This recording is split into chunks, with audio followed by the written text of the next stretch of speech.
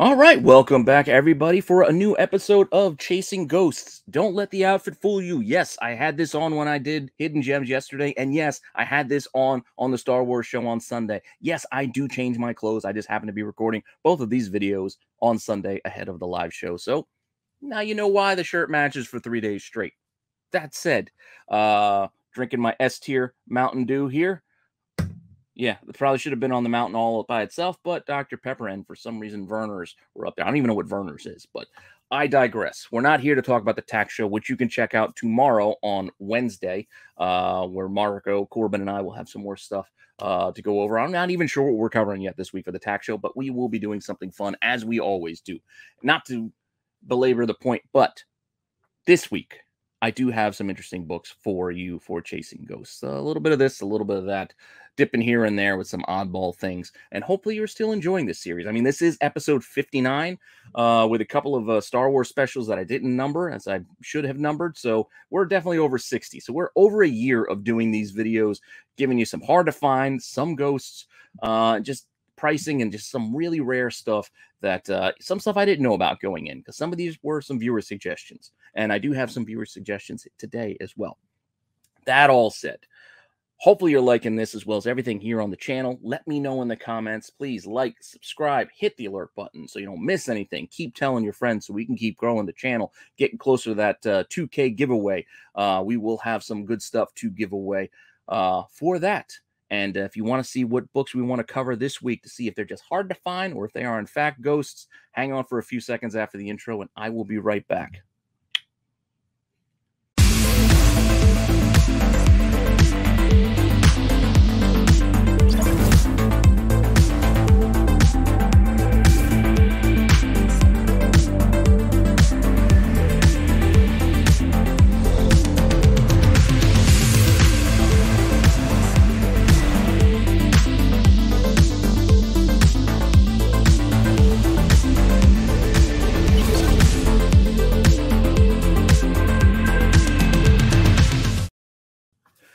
All right, so starting off this week, we are going to go with a very high ratio incentive. This would be a tough to qualify order, and this is Cable and X-Force #1. Mike Deodato cover, really cool image. I like it.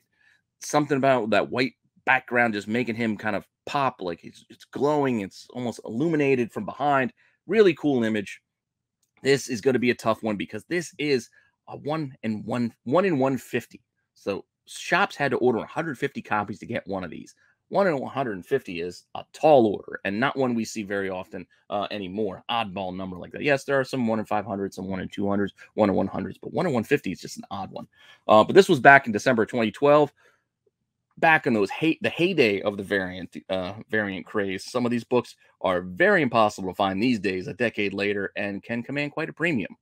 Granted, this book had a healthy print run, 90,000, but that still makes this incentive only about 600 copies, 602, based on the Comicron numbers of the estimated print run, and they do their quick ratio math. This is all estimated. This is not set in stone. This is the best information I had to work with to kind of give you some of this to make your decisions and your determinations when you're out there hunting and looking for this book, or why it may be hard to find, or if you do find it, why it may be pricey, and you can decide whether you want to pay up that price or not. In the CGC census, there are only 40 copies out of those 600. 28 of them are 9/8s, 6/96s, and then a few singles here, there throughout, with the lowest being a 5.5. There is a 5.5 out there, so keep that one in mind as well. No copies have sold recently, which I find kind of surprising. No copies sold the last 3 months, but there are 2 available if you want to go shopping for one, but they are not cheap. 18 watchers keeping an eye on that one for $200 raw, and there are 16 watchers keeping an eye on that other one asking for about $400 raw. Not a cheap book, not a cheap book at all, but just one to be aware of, one to be mindful of, in case you're out there shopping and you come across some weird variant and you go, what is this? Cable and X-Force, who cares? Well, this is why you care. It's pricey. Next up, J. Scott Campbell doing Avenging Spider-Man #1. Spidey and Cap. It's not a sexy girl cover. It's Spidey and Cap. J. Scott Campbell. A lot of times when he does this, like that those Deadpool covers, a Wolverine, a Hulk book, It's not a sexy girl cover. People go crazy and the prices go up pretty high. Not well, we'll see. We'll see for this one. But this is a 1 in 100 for this title. This was from November of 2011. So again, back in that heyday. But Avenging Spider-Man had a very healthy print run as well, much like the Cable and X-Force. Oh, 112,000 on this estimated. So that's going to make us have about 1,100 of this 1 in 100 incentive. That's a decent number of 1 in 100s. And this is before the store exclusives, where there's a lot of shops getting those. This is still a lot of copies, I would think. In the CGC census for this Campbell cover, there are a lot of copies in the census too, almost 120, with 28 9/8s, 33 9/6s, 27 9/4s, a whole bunch of others. I mean, almost 120, almost 120. That's a large number, really. For what we do here, I'm saying. Normally, for the Chasing Ghosts, hundreds. Like, if you get double digits, that's kind of a lot. But here, copy sold June 12th, 22 bids under $40 for this 1 in 100. So they're not all that super expensive. You can get these things for cheap sometimes. So this is the kind of thing I like to keep an eye out for. This is the kind of shopping I like to do. That less than half ratio, now you're piquing my interest. This is when I start to go shopping. Copies available, however, not seeing copies that cheap right now, but who knows? Maybe they come out that way. Raw copies asking $70, which is still under ratio. $130, all right, a little over ratio, and 121 for a 9.4 out of the UK. It's a 9.4, but that's what I found. Some examples of what are out there for sale. Now, that's the 1 in 100 for this title. There was also a 1 in 50, which is really cool. Joe Quesada cover. It's a wraparound, cover. Really cool image. I like this one as well, but it's a 1 in 50, so there's twice as many copies. It's twice as easy to find, so you can imagine the prices on this. Didn't want to cover it and do the whole numbers game on that because there's just a lot. But while this was the 1 in 50, there is also a sketch version of this same image. This one right here, Joe Quesada, but this is 1 in 200. So 1 in 200. Now we're talking about something here that we can cover on and look into on Chasing Ghosts. Also, November 2011, 1 in 200. Print runs the same. So the incentive at 1 in 200. If the 1 in 100 was over 1,100, now we're talking about 560 copies. So we got half.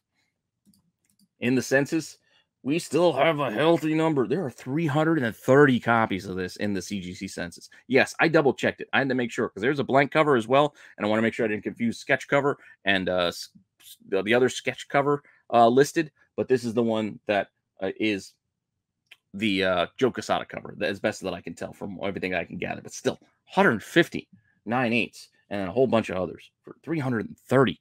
That's over half of the potential copies are graded. I mean, I guess it's not too crazy. It's a 1 in 200, so people in shops probably decided, this is a special book. Let me go get this slabbed, and have been for the last decade or so. But look at this. Look at this. $13.50 at auction.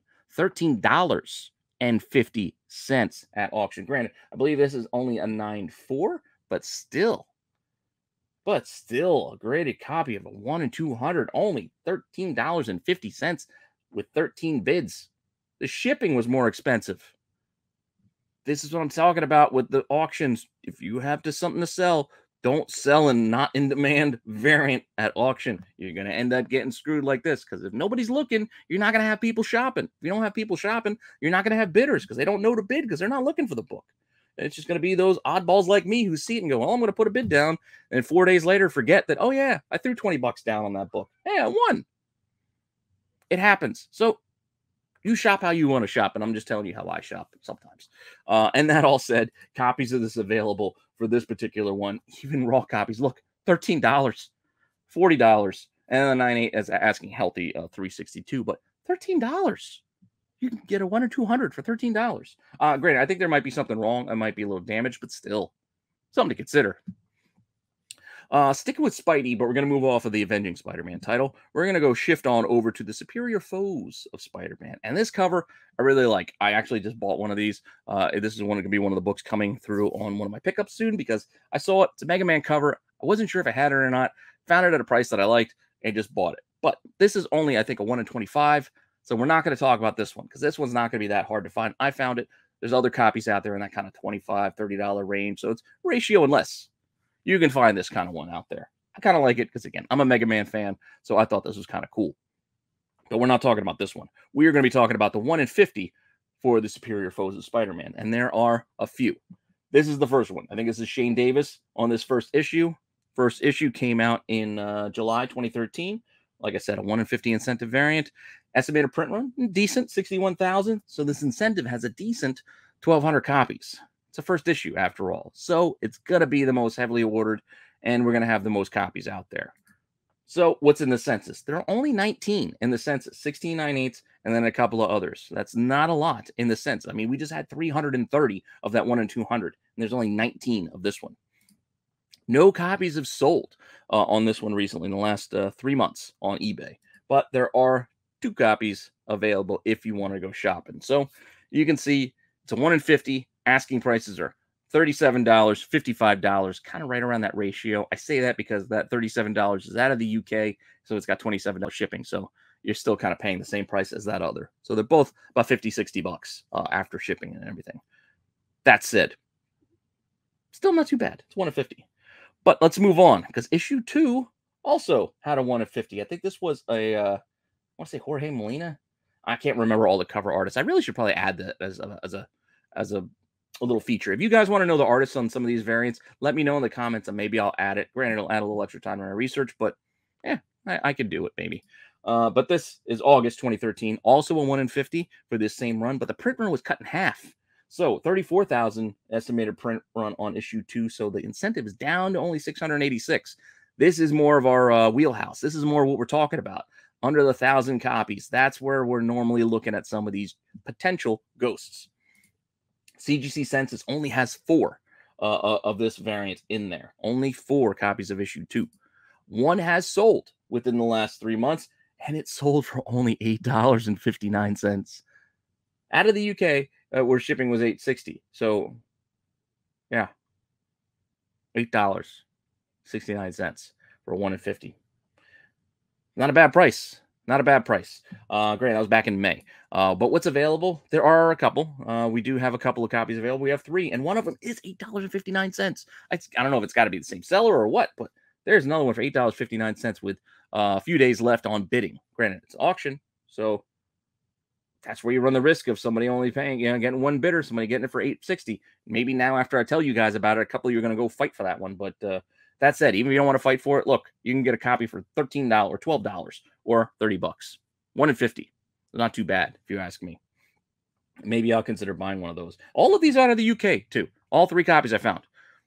I don't know why you guys have all these Superior Foes of Spider-Man incentive variants, but apparently all the Superior Foes of Spider-Man incentive variants are overseas in the United Kingdom. That said, let's move on. Issue 3 also has another 1 in 50. This one is a Mark Bagley. September 2013, 1 in 50. Print run dips a little bit, down to about 30,000, so the incentive is only about 601 copies. CGC Census, 8 copies. There's twice as many as issue 2. 6 9/8 and a pair of 9/4s for this Mark Bagley edition. I'm not in love with this cover. I think that's Speed Demon on the cover there too with him, but look at that. $4.64. $4.64 for a 1 in 50.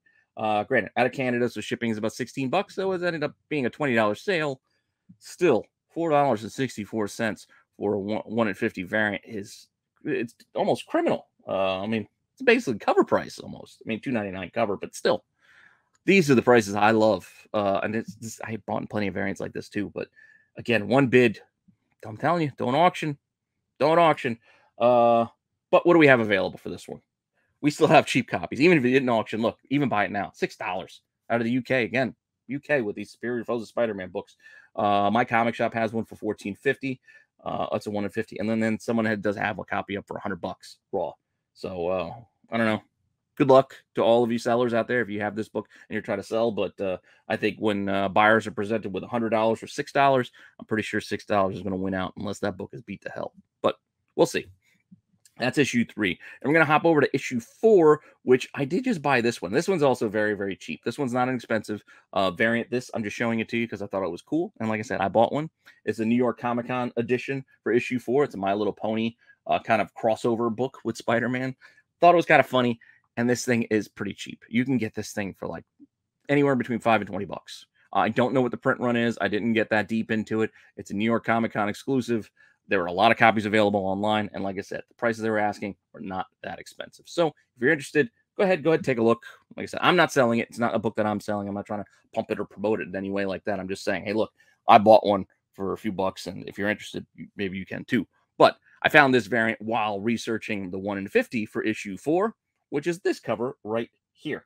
And this is our next one on the list. So this one against the Shocker, 1 in 50. This one is from October of 2013. I forget the cover artist on this one. It's right on the tip of my tongue, but 26,000 is the estimated print run on this one. So the incentive is down to about 537 potential copies. Getting tougher as we get deeper into this run. They're still doing 1 in 50s. They're 4 issues in. Only one in the census. One. And it's a 9.8, but there's only one in the census for this. And this one had no sales the last 3 months. And then I fully expected to not find any copies for sale, but then I did. And much like the last couple issues, they are not expensive. $9, $13, $20 for a 1 in 50. That's only got a potentially 537 copies. I don't know. Granted, 3 of them are from my comic shop, but they're out there. They're out there. Oh, Declan Shalvey, if I'm saying it right. That's what that could kind of recognize the signature, but just couldn't process it. But that's the cover artist on this one. And we've got one more. Sorry if you guys are tired of the Superior Foes of Spider-Man, but I got one more, 1 in 50 for you, and that's issue 5, the final variant. The title keeps going after this. This isn't the end of the run. This is the end of the variants, the high ratio incentive variants at least. 1 in 50, November 2013. You can see you got the female Beetle on the cover with him on this one. Print run down below 24,000, so the incentive is down below 500 copies. Gonna be tougher. Only 5 in the census, all 9.8s, but only 5 in the census for this one, with no copies sold, as you might not be surprised. But unlike the others, there are no cheap copies of this one out there. Matter of fact, there were no copies of this one out there for me to find at this time. I searched and searched and looked to see if maybe I was looking the wrong way, but I could not find this one out there. So out of the 5 of them, this is the toughie. All right, so I did enough Spidey, did enough Superior Foes of Spider-Man in particular. Let's shift to something different. I know I did a bunch of DC when I did the Watchmen one, so we're not going back to DC quite yet, but let's go over to some indie stuff. I love this cover. I do. Well, you guys know I'm an Adam Hughes fan. This Dirty Pair, Run from the Future, issue 1. This is just a B cover. This is not an incentive. You can see this sometimes mislabeled as being offered as like a 125 or some sort of ratio. This is not a ratio. This is just, from what I understand, this is just basically the B cover.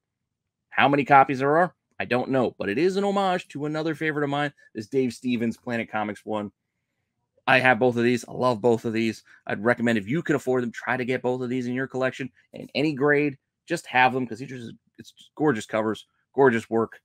Just highly recommend having them. Maybe, again, I'm just biased. I love Stevens. I love Adam Hughes, so I just wanted both of them. But this is, again, just a B cover. This is from January of 2000. So with the estimated print run of the full title of being about 17,000, who knows how many are of this copy. Again, it's not an incentive. I'm sorry, I didn't delete that. It's just the print run for the B cover. Who knows how many of the Bs were ordered out of that 17,000. No idea. There are a decent number in the census with 170 copies, 86 9/8, 58 9/6s, and a few others rounding that out. I do have this in a 9/8, so one of those 86 is mine, which I'm happy to get because I got it raw and I subbed it myself and just lucked into getting a 9/8. That's it. Enough of my book. I should have showed it off, but I haven't had time to dig to pull these things out when I'm doing these recordings. But if you'd like for me to show my copies again, I can try to do a little bit of extra digging. Again, let me know in the comments if you'd like to see that as well as the artist names added. But this one, unfortunately, there are a lot of copies. This is a popular book, so I didn't really expect this one to be a ghost. I just expected it to be expensive, which it kind of is. And you can see raw copies are getting 140 with 21 bids, 180 with 29 bids, 170 with 16 bids, and that's a 9.6. Again, out of the UK. And then many more copies sold for this one. And if you wanted to buy one, well, same kind of story. There are options for you out there. Raw copies are looking at anywhere from $225 to $250 asking prices, and then 9/8 asking $600. And again, there's more copies out there to be had than just these 3. There are a few more. So not a ghost, but I just kind of wanted to look into it, just wanted to touch it, and touch into that point with the Adam Hughes cover, because I know other people like me, until I found a copy, this was one I was hunting for a while, because it's not something you see at every LCS. This is something you got to kind of go online or hit up a show or do a little extra legwork to go and get one and shell out a few extra bucks as well in this particular case. Not all cases, as you saw from some of those Spidey books. They're not always expensive with that extra legwork. Sometimes it's just extra legwork to get a cheap book. But that said, the next book is one I did not know about. This one was recommended to me and introduced to me by a viewer. So through IG, thanks to Chingadaria, if I'm saying it right. If not, let me know phonetically when our IG chat how I should have fixed that. But thanks for shooting this one over to me in our IG chat. Again, hit me up on Instagram. Send me a direct message. I'll chat with you. Give me suggestions. You can see I take suggestions. I'll put them in here. I had no idea what this book was when I saw the copy. And then I was like, ooh, this is interesting. And then I had to look into it to see what it was. This is a web store exclusive from November 2006.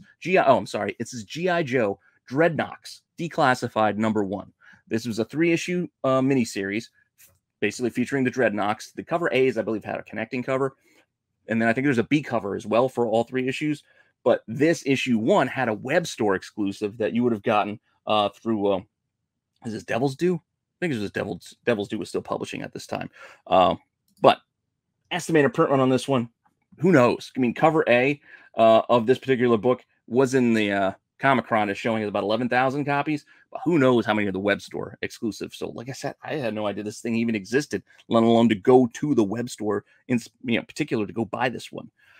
There are no copies of this one in the census. You can look this one up. This one, there's no copies in the CGC census for this book. There are also no copies showing as sold on eBay the last 3 months. I believe the copy that was found by Chingadaria was found out in the wild and said, what is this? I don't know what this is. I'm buying it, and send it to me to see what it was. And here we are. Who knows? A lot of people don't know what this is. And as you might guess, they're unlisted for sale either right now. I'm looking, but I've not found any copies listed for sale for this particular book. So keep your eye out for this one. This could be a tough one to find. Again, web store exclusive G.I. Joe book. I love G.I. Joe, and there are some tough ones out there. And this looks like another one to add to that ghost list of G.I. Joe books to go for you Joe collectors to go and hunt. Good luck. If you guys have one, you know more about this, you got an inside track or anything like that, shoot me a message on Instagram. I'd love to hear it. And another book I also got through an Instagram recommendation is this Disney's Hero Squad Ultra Heroes #1. Yes, it's an Action Comics homage with Goofy there as a superhero. Really cool. This is a variant. This is a 1 in 10. Thanks to Phone Autograph. So I'm saying the name right. See, it's easier to read these handles than it is to try to phonetically say them sometimes. But Phone Autograph, thank you. Sent this to me again. IG, our conversation on IG, our direct message conversation. Shot this one over to me. And I'd forgotten about it for a little bit, but then I was like, you know what? This will be good for this week. So I decided to throw this one in last minute. 1 in 10. 1 in 10. How many places are ordering 10 copies of these weird boom Disney books? Disney Hero Squad #1 Ultra Heroes from February 2010. I'm guessing not a lot, because the overall print run of this book was only about 4,500. So 1 in 10, you're only going to have potentially 455 copies of this variant out there. Also, I know the image quality here isn't the best, but there is some interesting little details on this. It looks like there's a coffee ring stain on the cover. They made it look aged, but it's just not a lot of there's not a lot of pictures of this book out there to go ahead. You hit the internet. There's not a lot of this book out there because it's just one of those weird little forgotten about things. But there are 2 in the census.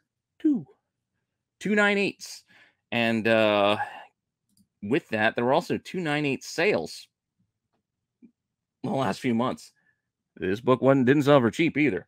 June 11th, best offer on $1,800. They accepted $1,300. And then back in April, CBCS 9/8, $2,200 asking price.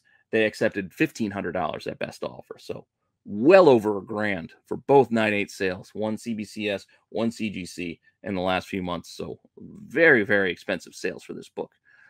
Again, before Phone Autograph had sent this to me, I didn't know about this one.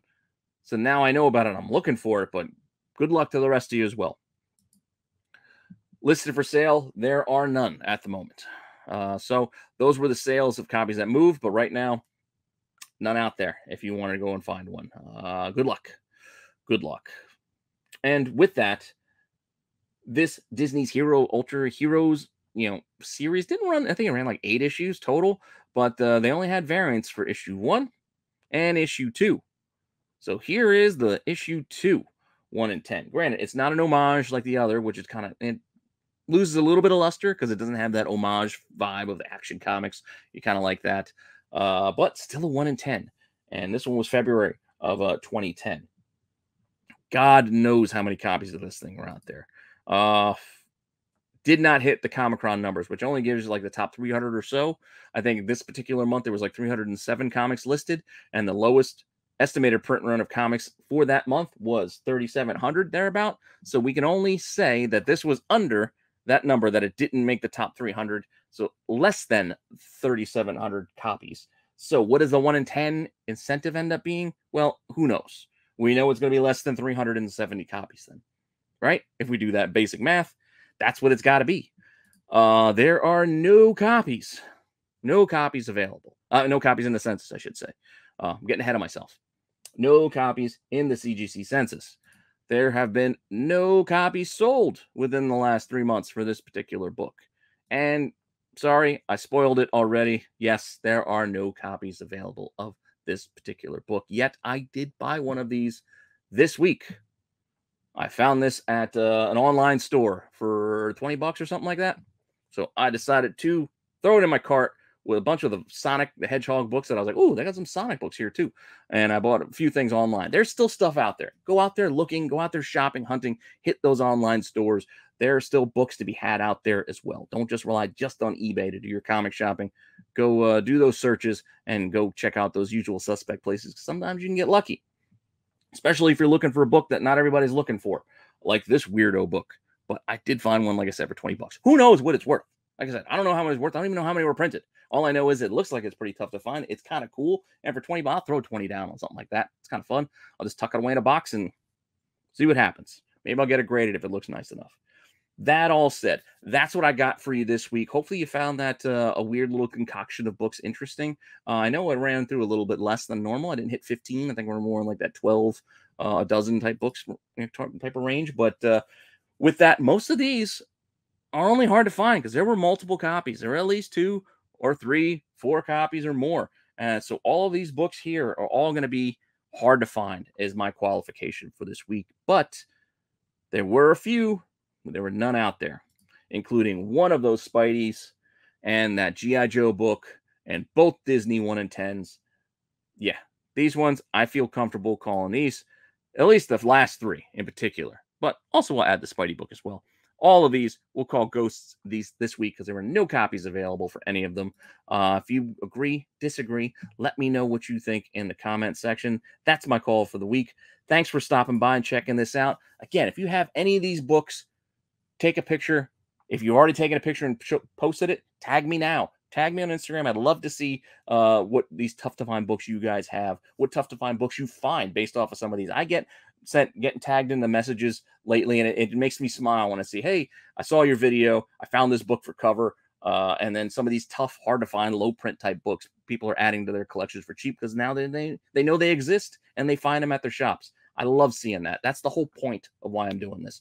I can't buy all these books myself, so I'm trying to help you guys out too and just share some interesting comics and hopefully at prices we can all afford and just have some fun. Let's just have fun and keep collecting this stuff. Again, hit me up on Instagram with any suggestions, anything that you've picked up. And with that, I'll see you guys soon with some more content. Make sure you check out the Tax Show tomorrow, Star Wars show on Sunday, and we'll have Dollar Bin Digging and Hidden Gems mixed in there as well as some of the other shows that the fellows are doing for the channel, like Between Two Forces and Back Issues. And maybe we'll even add some more as folks like to create content. Because again, I don't mind other people creating some stuff here on Rennavision as well. Help anybody along into trying out this whole YouTube space. Because I don't know, I'm still having fun doing it. Hopefully you guys are having fun going along this ride with us. And with that, I will see you guys later.